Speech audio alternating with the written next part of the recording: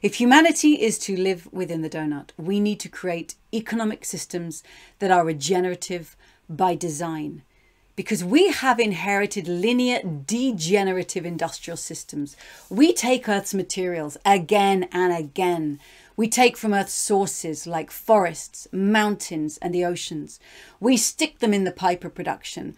We make them into things we want. We use it, often only once, and then we throw it away. And we dump our waste again and again into Earth's sinks, emitting carbon emissions into the atmosphere, throwing plastics and toxins into lakes, rivers, and the soil.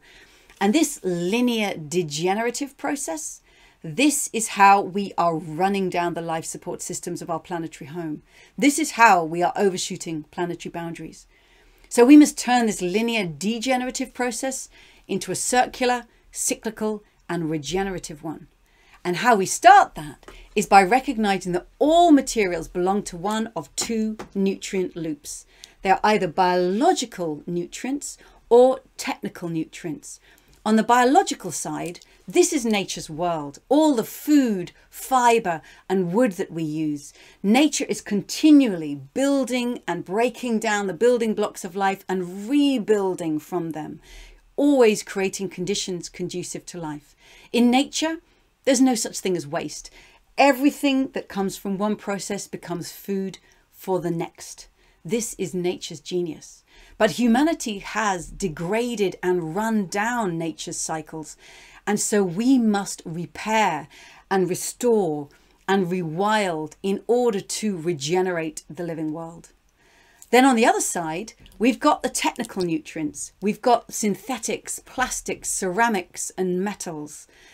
They may have come from nature, but they've been processed in ways that mean they can't be returned to nature.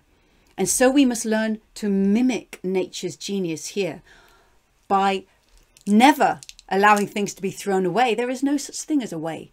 Everything must be repaired and shared and restored and repurposed and upcycled. We need to minimize the use of new materials coming into the loops and minimize any material that's lost from these loops so that we cycle things around again and again. And on both of these loops, it's really helpful to think of all the materials that flow around these loops as batteries holding complex, valuable materials that we want to protect and store and use as much as possible because they're full of value.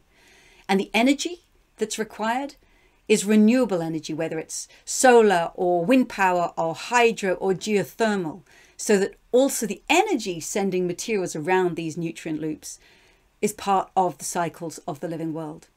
And so this is how we can repair and restore our relationship to the living world. This is how we begin to become regenerative by design.